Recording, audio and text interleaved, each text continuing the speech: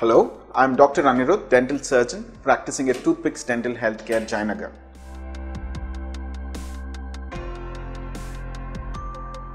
Post and core is a prosthetic device that is utilized when there is not enough tooth structure to restore a tooth with a filling or an artificial crown.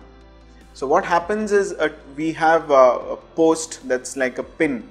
It can be a metallic pin or a composite pin that is put inside the tooth, and then a structure is built over it.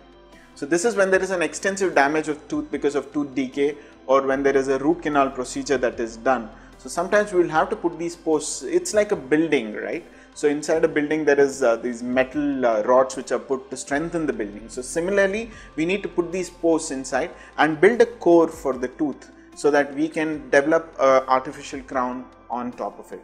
So this crown is called a post and core crown.